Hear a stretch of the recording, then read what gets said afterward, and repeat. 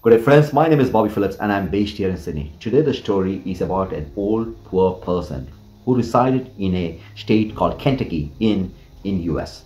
Now this person who was there, he used to live under social welfare fund where he used to get $99 and he had an old rugged a car that would not even move. He was so poor that he was feeling very depressed.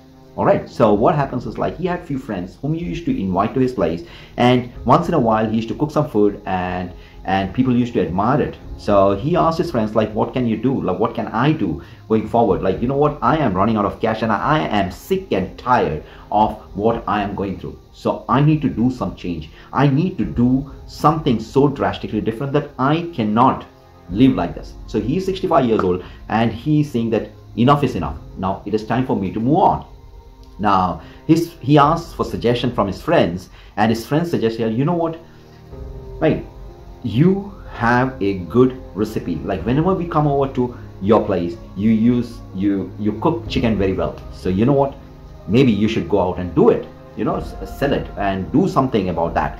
So he said, oh, okay, fine. What I will do is like, he makes a decision and he says that, okay, I am going to do something drastically different. Like I need a change in my life. So he goes out there and he leaves his state. He goes to various other states around in US and he asks them like, I got something that is phenomenally different.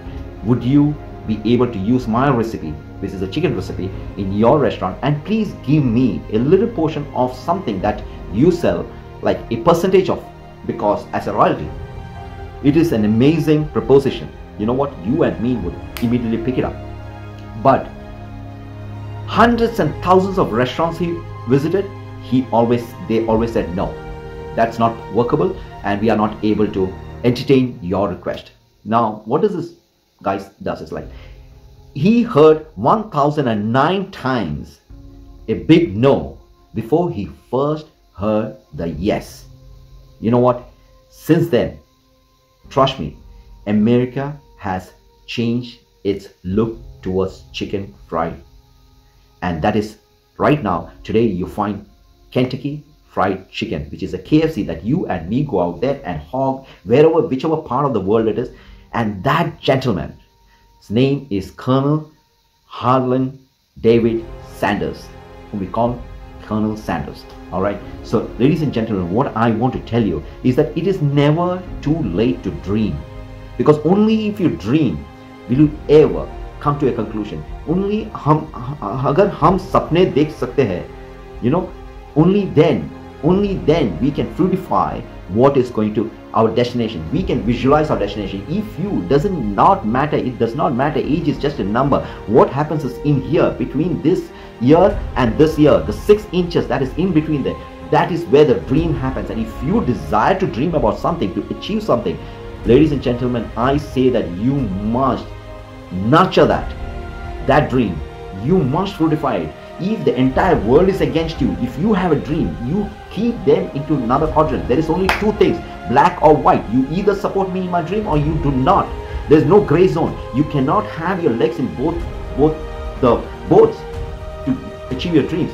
You must focus. You must have a laser sharp focus on your goals, on your dreams. And if you dream to become big, trust me, this universe will converge to make it happen for you. So on that note, ladies and gentlemen, just like KFC, just like Colonel Sanders, I ask you, I request you to nurture your dreams and take it forward to completion, because only if you dream can you achieve your goals. So ladies and gentlemen, on that note, I will leave you for today with a short story about Colonel Sanders and KFC. So just like him, who was born in 1890, and only in the year 1955 he first realized that he needed a change. You and me might not be that old, you know, so we still have time to dream. We still have time to realize. Today I start dreaming. Today I have made a promise that I will achieve what I desire, and along with that, I want you to be in my quadrant as a supporter, as you can take it for granted that Bobby Phillips will always support you if you dream something big, and if it is on the right track, in the right quadrant, with the right purpose, I will be there to support you. So on that note, ladies and gentlemen, my name is Bobby Phillips and I share my love and wishes to each one of you. Take care, and what do we always say? Be cool. Love you.